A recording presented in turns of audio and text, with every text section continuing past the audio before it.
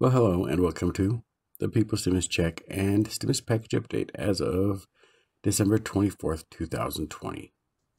Today, I am actually not going to report anything about stimulus because basically, as we know, President Trump has not signed the government funding / stimulus bill yet because he wants us all to have a $2,000 stimulus check, which I actually agree with him on that. We all could use the money because there's a lot of people out there that are starving.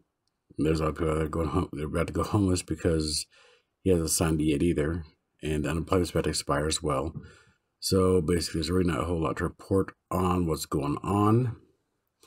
I am hoping that the Republicans that actually basically blocked the $2,000 stimulus check proposal by the president, as well as those getting backed by Nancy Pelosi and the Democrats, hopefully those Republicans actually change their mind and realize that the people are more important than money, and that we take care of our people, because that's what's very important.